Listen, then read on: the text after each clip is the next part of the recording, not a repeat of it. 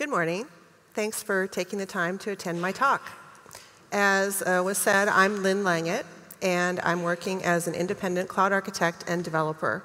This talk is visualizing cloud systems, and this picture has significance to the talk, which I will explain near the end. So the purpose of this talk is for us to take some time to think about what is the importance and the relevance and the significance of system pictures. Working as a cloud architect and a senior developer, I've been thinking about this challenge for a while, and most recently, I've been thinking about it through a rather different lens, and I wanted to share that work with you here. So to get us started thinking visually, hottest thing, of course, is cloud, and the very sort of tip of the hottest thing is microservices and Lambda. So when we think about architectural pictures, probably, if you were to close your eyes, you'd think of something like this, because the most prevalent cloud vendor doesn't even need an explanation. This is, of course, Amazon, and this is a reference architecture from Amazon. So if we take a look at this picture, and we try to look at it and think about it visually, and then we compare it with another reference architecture from a major vendor, we can start thinking visually. So this is a similar type of architecture from a competing vendor.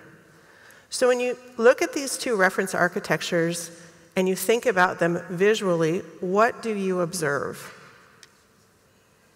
Do you observe that there are differences in color in one vendor and not the other?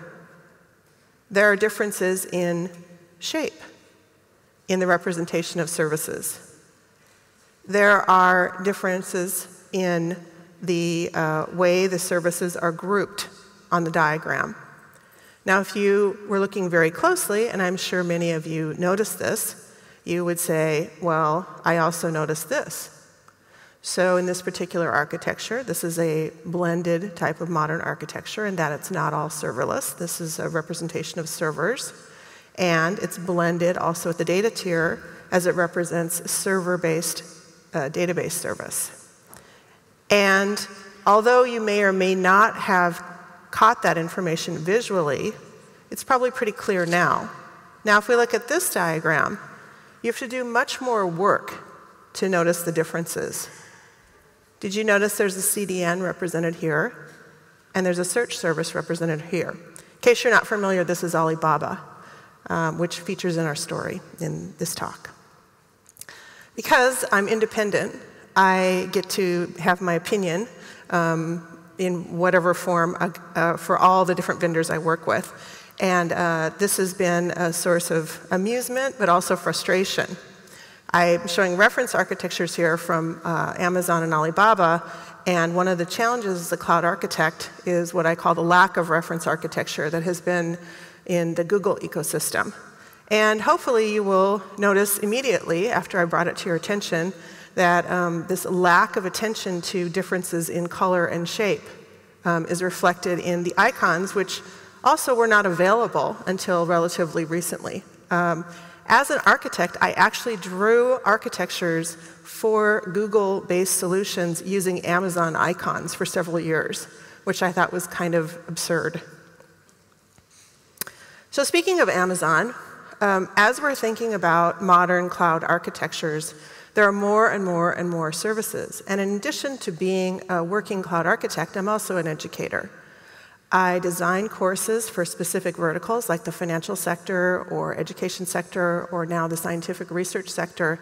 However, I also have created a series of courses that have been broadly watched, actually by more than 4 million people on lynda.com and LinkedIn Learning. I have 30 courses. So I get a lot of feedback from students, particularly people who are coming new into the cloud. And the most common question that I get is, how do I start? What do I do? Which services do I focus on? So one of the visual aspects of working with cloud architecture I call is layer 0, which is actually using visual representations of the services. So when I talk about visual representations of modern architectures, it really depends on which vendor you're working with. Amazon has consistently provided the greatest level of visual detail. And as, at least in my story, I think we'll see, this has resulted in more success for customers. Now, what you see depends on what your perspective is. I feel very fortunate to have followed the previous speaker. I don't know how many of you were in here for her talk, but she spoke about linguistics and linguistic bias. And in some ways, my talk is really an extension of her talk. And it's extending to a different domain, the visual domain. So oftentimes, when I'm brought in to companies to talk about implementing cloud-native architectures, and I'm working with the developer group, the thinking is this. This is a cloud-native architecture. I'm going to implement a bunch of lambdas. That's what it is, right? So one of the things that's great about coming to conferences and being a part of conferences is not only to speak at them, but also to attend other sessions. And a session I recommend from this conference to watch on video if you didn't happen to attend it is the session called How to Be a Great Architect. It was really a well-presented session. One of the situations that the speaker challenged was what was the value of diagramming in general, which is a valid assumption. So one of the practicalities over working with visualizing systems that I found is this concept of just enough architecture. So rather than having a cloud-native architecture that looks like this, all lambda, or something that is drawn, in a super detailed way, I more think of something like this. Now, my background is more in the data side than in the programming side, so I tend to start with the data tier. So this is a representation of table as a service, or DynamoDB. And this is a representation of file as a service. So then you might build on that. But before you build on that, you, of course, secure it, of course, right? So you might use some sort of Amazon service to do that, so Cognito or certificates. And then, of course, you will have your lambdas. And then you might use some higher-level services on top of that. And in this case, this is IoT. And this, although you might say, well, this is like ridiculously simplistic. This is just like not even usable. This is, in fact, a version of a picture that I drew for an architecture that resulted in working product in 10 months in an enterprise environment where a previous attempt, and I would argue part of the reason they failed, had no sort of diagram or picture, was for 4 years and 10 people and completely failed. This ability to communicate visually is an aspect of us working on systems that I think bears our consideration. So one of the things I want to do in this talk is talk about our own bias, starting with myself. So when I challenged Google so many times on their lack of icons or their all blue icons, they would answer back, does it really matter? Like, does it matter? Does it matter? Like, why shouldn't we work on that? We should work on, like optimizing the code and providing the services more cheaply. I mean, this is like a peripheral thing. And, I kind of said, well, maybe it doesn't. Now, in terms of the kinds of applications I work on web apps, I work on Edge IoT, but the examples that I'm going to use in the rest of this talk are around work that I've been doing in the past couple of years in huge-scale data pipelines. So I work, like I said, in different verticals, fintech and education, but 3 years ago, my perspective changed in what I work on and where I work. And so the beginning of this story was geographically. Kind of by chance, you can tell by my accent I'm American, I ended up working in Australia on a project that would come to really define really all of my work subsequently. And I, at that time, was dating someone in Australia, and when he went to buy a map, he thought this was an entirely reasonable map for some reason. I don't know why, but he just thought it was entirely reasonable. So my perspective was changed by location. But my perspective was changed, more importantly, by the type of data pipeline I was working on. Now, I was living at that time in California, and there's a biotech center in San Diego, California, so I had some clients that were doing some really interesting work with genomic sequencing and personalized medicine. And at that time, my then 17-year-old daughter had interest in becoming a bioinformatics researcher, and she had the good fortune to attend Stanford University as a summer student at 17 years old. And she took some courses related to the most modern research around immunotherapies.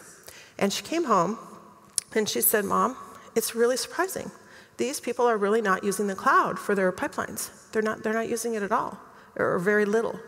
And I said, really? And I said, this is so interesting because the amount of data, it's just, you would have to really do this. I said, so at Stanford, they're not really Stanford, actually? And so I started really looking into this. And then it became really personal because a person who I had known for a really long time got breast cancer. And she was unable to get personalized treatment. And I always tear up on this point because it's a person really close to me. Now, the happy news is she did live, she survived, but she nearly died. And it was horrific. And unfortunately, too many of us know this story. Someone close to us has had this really almost inhumane chemotherapy. It's literally like pouring bleach inside yourself. I've come to learn a lot about this. And that combined with, Mom, these people don't use the cloud, well, that was enough for me. So Google had a project for me to work on. It happened to be in Australia. And I was researching what was going on with bioinformatics in Australia. And I happened to come across this blog post on Amazon that said there's this modern architecture using serverless and all this stuff on this research tool that's been created in Australia. It's called GTScan tool. It's a search engine for CRISPR editing. Great, fantastic. What's the first thing that I want as an architect? The picture. What does this thing look like? Well, it was easy to find. It was on the blog post. And my goodness, it looked just sort of like a very simple serverless architecture. And I thought, how did this happen? How did these people do this? I want to learn from these folks. So I got a hold of them, and I was in Australia, and I said, how did you, team of 4 bioinformatics people, who only had on-prem server-based solutions, how did you build this? And they said, well, we went to an AWS summit and we saw a reference architecture. And we were able to understand what they were doing, and we had the type of problem that they were talking about, so we thought we'd try it. And they did. And they built it. And I was astounded they were able to build it. And so was Amazon, actually. This was 3 years ago. And they said, well, we built it, it works okay, but we're having some problem. They said, you're a cloud architect, what can you do? Put you to work. And I said, okay. I said, well, in the world of cloud native, as you're well aware, you're not going to SSH into any server, so what are you doing with your logs? And they said, oh yeah, we don't really understand how that works, and it's just really frustrating. And it was kind of good timing, because I was able to say, in terms of their performance bottleneck, have you seen a new tool available from Amazon, which was just then released, X-Ray, which is a log aggregator. So the second aspect of visualization of success in the story is that in one day, we were able to, using an effective visualization tool, identify the Lambda that was a performance problem, rewrite it, redeploy it, and achieve an 80% increase in speed. So those two things really got me thinking, wow, this visualization thing, this is super important. Subsequently, the team in Australia, and it's CSIRO, Commonwealth for Scientific and Industrial Research Organization, were able to build on the Alibaba cloud. Was it because of the reference architecture picture? I don't know. But it's interesting that they've built to date the GTScan tool only on AWS and Alibaba. And although they attempted, they have not had success on the Google Cloud. Is that solely due to the lack of attention to visualization? Probably not. Is it a factor? Maybe. So we had some success, and I was motivated. So they said, OK, we have a really difficult challenge now. We have another situation that we want to make cloud native and take advantage of all this and be able to accelerate our research, and it needs to be reproducible. So one of the things that I have found in working with bioinformatics, really fascinating, I read one study, that of the research that was examined in that study, 75% of it, and this was for research for immunotherapies for cancer, was not usable. And it was not usable because the environments of the computation were not reproducible. And I thought, I'm a teacher. This is a problem I can work on. So they threw me a really difficult challenge, these people in Australia. They had written this library, and I won't go too deep into this because it's not extremely relevant to the visual part, but it's a really gnarly, difficult machine learning, custom implementation of random forests for an analysis of DNA to find variants. And the idea is that you slice it both horizontally and vertically so that you can use the Spark memory executors to process it more quickly, blah, blah, blah, blah, blah. Whatever. Okay, it's domain specific. It worked for them, kind of like the GT scan, with one little challenge. It runs on a Spark cluster, which they only had on-prem, and they had no DevOps people. And they had to get in line to wait to use it. And it took 500 hours. Now, coming out of what I would argue are the less important domains like ad tech in California, where I was optimizing pipelines for displaying ad results in milliseconds, I thought this is, well, I'm just going to say it, this is bullshit. I mean, this is not acceptable. This is not acceptable. So there's something that we're going to have to do here.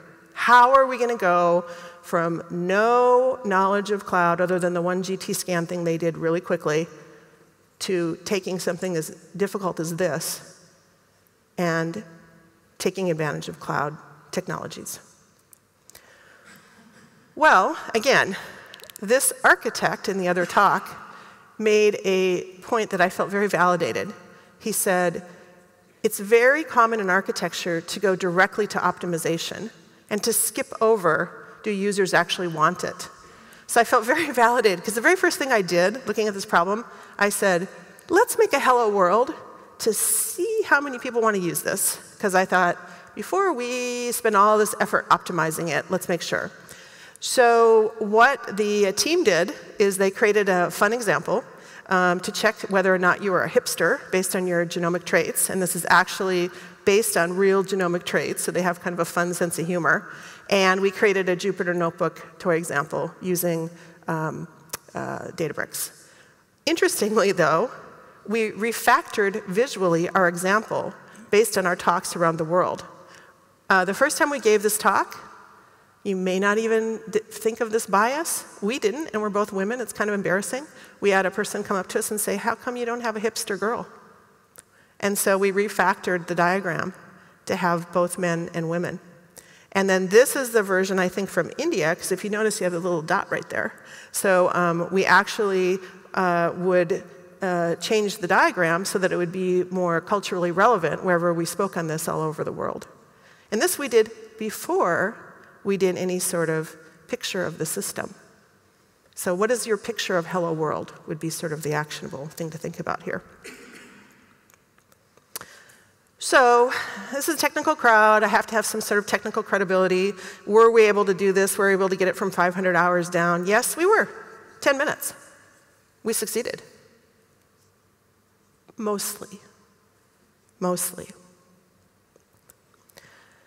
So I was determined. This was cancer research. I'm an architect. I'm an educator. I'm going to draw a picture. I'm going to get these people there. I'm going to have reproducible research. We're going to make this so everybody can use this library in the world. I probably drew this lucid chart 8 times. I drew it and put it on Twitter, and I asked people, is this consumable? Is this understandable? How can I get people who want to know how to do this but don't have any DevOps to be able to build this on an Amazon EMR cluster? Because we'll start with lift and shift. And we had some success.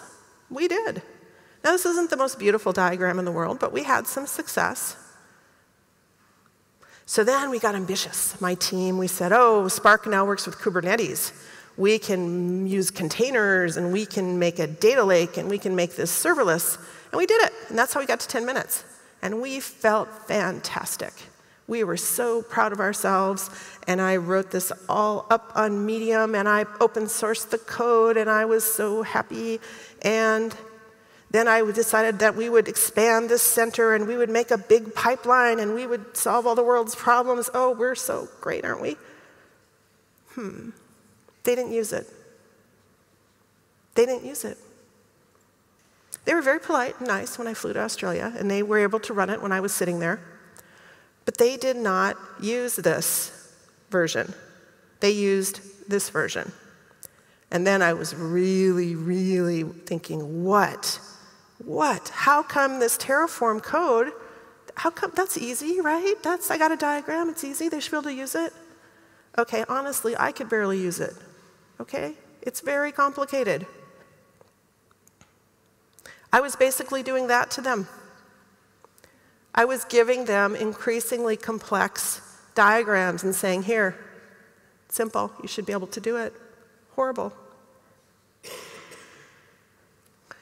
So the bias that we, of course, have, we all know, is towards adding complexity.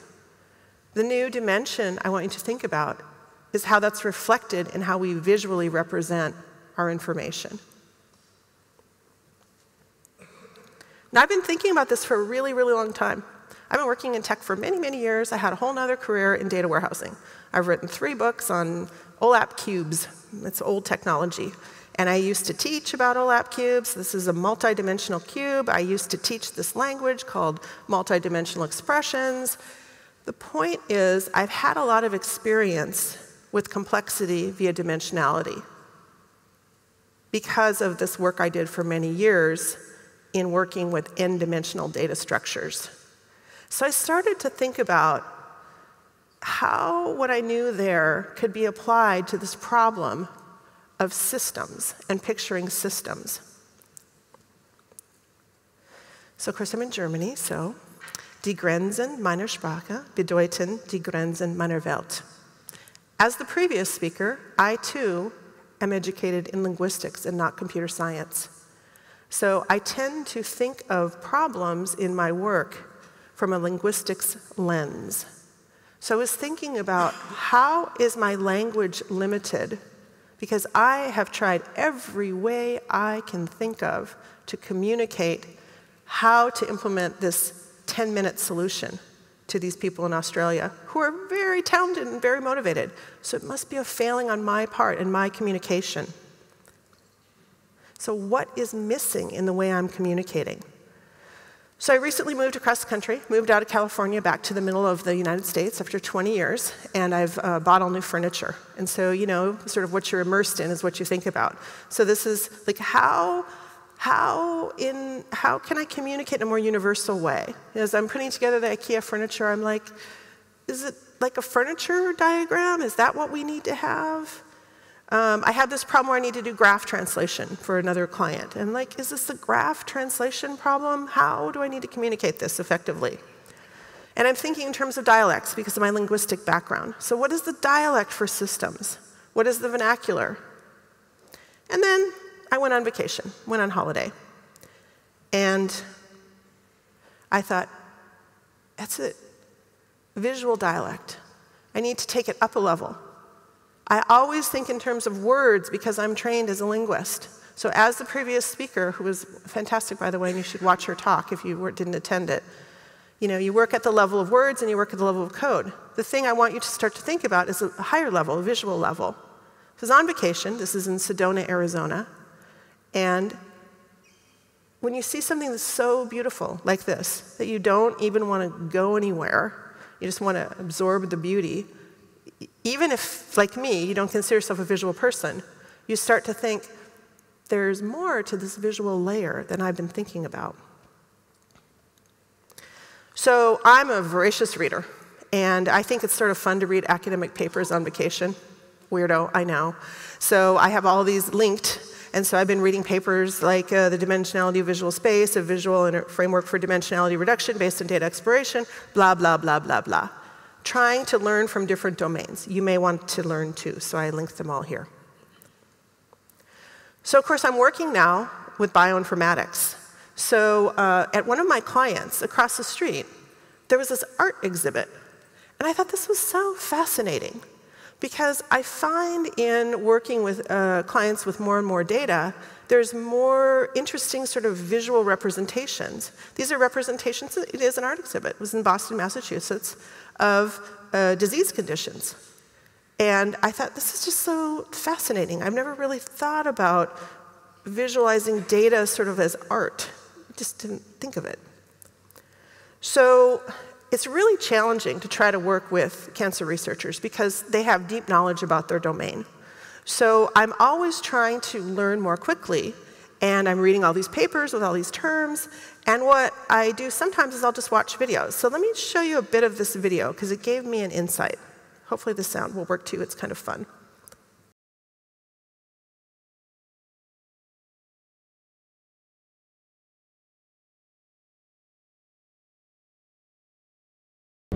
I could watch this a long time. It goes on for 8 minutes. The insight that I had was, aren't our systems more like living systems than like furniture? And how can we show them as being living systems? Can we take metaphors from biology rather than from architecture, building architecture? So I was thinking about this quite a lot. And again, as you would know from what I talked about, I had the background in data warehousing and data visualization. So I've had the pleasure to go to some of David McCandless's actual seminars.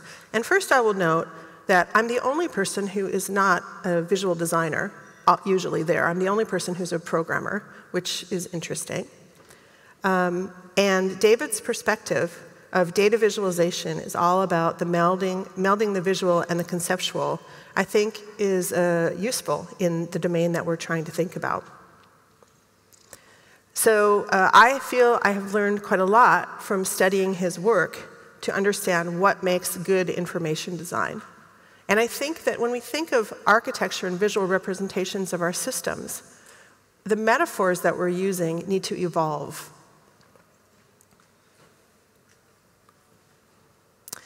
So I've spent some time, fortunately, in a past career, well, actually this career was a long time ago, in Zambia. And one thing that was really fascinating to me is there was this concept of singing in Zambia. And I said, oh, you know, I can't really sing. I'm not talented. I'm a bad singer. And they said, no, if you can walk, you can dance. If you can talk, you can sing. There was no concept that singing was a specialized skill. And applied to what we're thinking about here, I always sort of thought of myself as, I'm not really an artist, I'm not really very visual, I can't draw, I use words, those are my tools. And as I was really thinking about this problem, I was thinking, maybe I can draw. What would I have to do to draw? So, you know, we're geometrical, that's where we have to start. And so I actually, as an exercise, had challenged myself of drawing, which at first I felt a little bit silly because I really don't have any sort of experience or practice. But if we're going to work in a visual domain, then we need to develop our visual skills. And we all start from the point that we're at. And this idea of bad drawing or no talent in drawing maybe is not a valid assumption when we're trying to visualize systems. So it's been an interesting process to challenge myself visually and to exercise, to practice, like we practice coding, to practice drawing, to practice representing ideas visually. So is sketching best? Is this the best thing that we have? Should we be making some sort of tool that we can take our sketching and translate into executable architecture? Should we pull from different domains like dance when we're representing movement? Again, I really started exploring outside of what we're doing. Again, there's so many examples in biology, how to show system change over time. And all these are linked so you can see the underlying references. Really started just exploring visually and trying to think about how this could be applicable to the things we're making. And then how to show beauty. One of the things that I find, because I had this background in data and data visualization, is there's this emphasis towards beauty that I don't see very often in software architecture, and I wonder why not. Why can't software architecture be beautiful? And then negative architecture. There's a great quote from Michael Feathers, who probably a lot of you know. I think he's spoken here. He says in a blog post linked around negative architecture, the guarantees form a negative architecture, a set of things you know can't happen in various pieces of your system. And this is a wall panel from the Japanese museum in Los Angeles, where there's a lot of Asian art. And I've always found it fascinating in Asian art, as I've observed it, that the negative space is as important as the positive space. And representing that visually, I think, is something that is, you know, we haven't really even considered, like what's not on the diagram, I guess, is to make it practical. So the bias that I really feel I was suffering from trying to visualize systems before I had this insight on vacation and being motivated by really wanting to solve these challenges in the bioinformatics community was I wasn't looking outward. I wasn't looking beyond. I kept looking at, like, what's the best architecture diagramming tool? What's the best software drawing tool? Who are the best architects? I really think as an industry, we need to look beyond what we're doing now in terms of visualizing software architecture so that we can envision and picture and portray and build the architectures of the future. So one of the people from whom I'm taking quite a lot of inspiration, but I didn't have the insight to apply it to architecture until relatively recently, is this man, Brett Victor, who used to work at Apple. And he has a series of really brilliant videos and information on his website. And again, I'll just show you a little bit of this dynamic systems.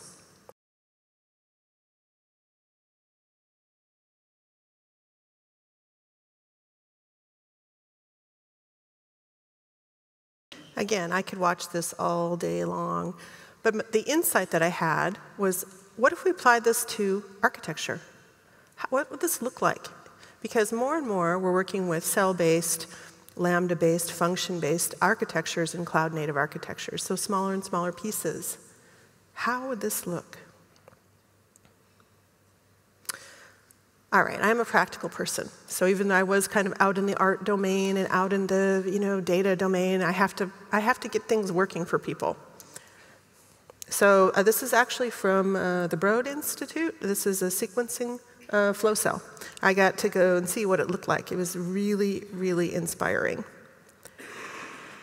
So one of the techniques that I have been applying is visual dimensionality reduction. In addition to my work as a production architect, as I said, I'm an educator. So I had a client I was working with here, Technologies, and I was building a set of reference architectures and publishing on their integration with Amazon services. And one of the things that we were working on in this series was, it was an introductory series, appropriately styled visual architectures. So to go from the way out there, the Brett Victor, back to the very, very practical. There's much, much research in visual information representation that people can only process normally 3 to 5 dimensions or aspects. So this simplification of architecture for the different audience, so this is for the developer audience, for example, is a technique that you could immediately apply to any of the architectures that you draw. So drawing them for the different audiences. So coming back to our story of bioinformatics, I clearly wasn't following my own advice here when I was making this architecture for this solution that took minutes. And so maybe that was one of the reasons that they weren't able to implement it or weren't comfortable implementing it. So what did happen subsequently?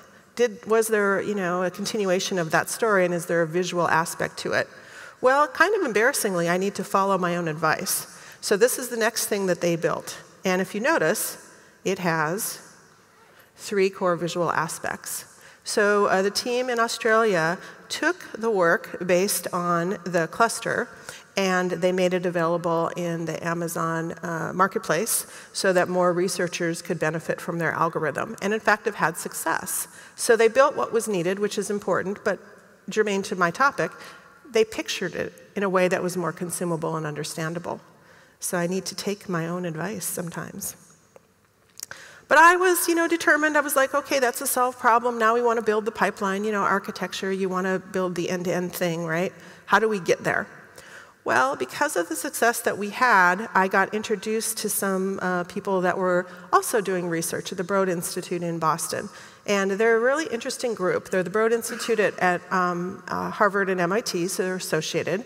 And they're a nonprofit research group, but they run some of the largest workloads on the public cloud that are being run in any cloud because of the amount of data used in genomic sequencing.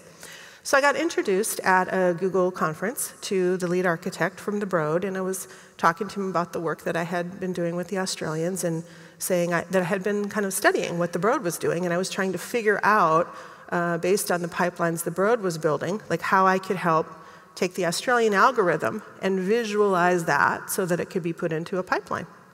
Well, it's really kind of interesting because the Broad, in fact, has worked with Google on Google Cloud as a starting reference point, although they intend to make it available on all public clouds, to build similar to the pipeline I had envisioned. It's called Terra. It's a higher-level abstraction for performing genomic data analysis through different phases of the life cycle. And it was really kind of fascinating because, again, it was based on files, so really kind of a similar approach to what I had envisioned, but of course they're a team of 50 to 100 people, so the implementation was, much further along than what I was doing. So I thought, okay, I'm a practical person. Can I just take the algorithm that they're using in Australia, and can I make this work on this pipeline? So now here's a question for you. See if you've been paying attention. The optimizer in us would want to do what? We'd want to take it and we'd want to run it at scale, right? But do you remember back, if you think carefully, what was the first thing we did before we optimized the algorithm?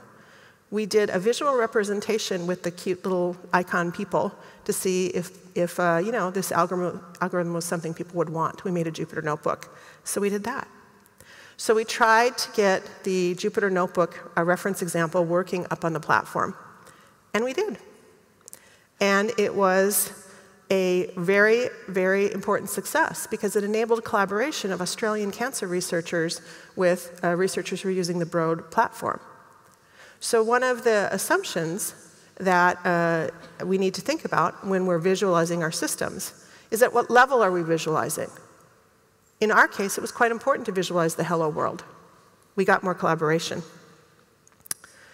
So this is Dr. Dennis Bauer, who leads the work in Australia, and she says, our first notebook on the Terra platform showcases our machine learning software, Variant Spark, which uses Apache Spark and utilizes Terra's capability of custom environment configurations. We're excited to give our algorithm to the world, basically. And it took us 2 days, and people are able to run it for $5. So what role does visualization play in this? Well, I would argue the fact that in visualizing and creating a hello world, we enabled the possibility of this scenario, which then took the work that they had done in Australia and is making it accessible to a greater number of people. So we often think in terms of visualization, in terms of scalability and understanding scalability, but I think of it in terms of accessibility, in terms of understandability, because when they had their GitHub repo with their really well-written algorithm, very few people were looking at it. Now that it is a sample on the Broad's platform, they've had collaborations with people all across Europe and in India and other parts of the world. Also, they were able to replicate the success they had with the serverless model with several other important tools. Dr. Bauer's team has tripled in size. So it's been just really an amazing success because of the appropriate visualization of these tools throughout. So to abstract this, the lessons that we learned, into things that you can actually go and do, because I like to give you something practical, give you 5 points. First, visualize your entire system. So often I see just the code, and there is importance to that, but the configuration and the data. Use visual grammars. Account for bias. Okay, and I'm going to demonstrate that. Oh, I can't take this off. Okay. I really thought whether I should wear this or not, because it's not black, and Berlin loves black. You know what I'm talking about. I would not dress this way if I were presenting in South America. There is visual bias all around us, in our architecture diagrams as well. Reduce dimensionality. Show 3 to 5 aspects max. That is such an important thing for all of us, myself included. We like complexity. We like many dimensions. We can hold all these things in our head, can we? I don't think so. It's over and over and over been validated through visual studies that 3 to 5 is what people are comfortable with. Show the system state over time. Remember the dancer. Verify the reproducibility of the pictured objects. So that's the practical. Of course, we want to go beyond that. So because of time, I have a whole entire section beyond this with a number of people I've been collaborating with. People like Stackery.io, which is based in the US, Thundra, which is based in Turkey. I have like 8 slides of interesting visualization companies. So if you are interested in this domain, I will immediately make this link available after my talk. Go to the next section and pull down all those companies. One of my goals in doing these talks around the world is to inspire us all not only to think and to use visualization tools, but we're creators, to collaborate and to create visualization tools that impact our industry. So I told you I would explain the significance of this picture at the end, and we are coming now to the end, so I will. So I'm continually trying to educate myself into the complex world of bioinformatics because it's fascinating and I need to have domain knowledge to work as an architect. So I was reading on the way to Boston a wonderful book, which is very recommended, called The Gene Machine from Venki Ramakrishnan. And he and a number of collaborators, both on his team and around the world, were awarded recently the Nobel Prize for their work in what? Their work in visualizing the ribosome. Because this visualization has enabled significant advances in treatment of many diseases. And I take this as a challenge to myself and hopefully all of you, that we should work in visualization of our systems so that our systems can be of a higher quality and be reproducible and usable across the world. So I think that's my time. I'm Lynn Langit, and I hope you enjoyed my presentation. Thank you.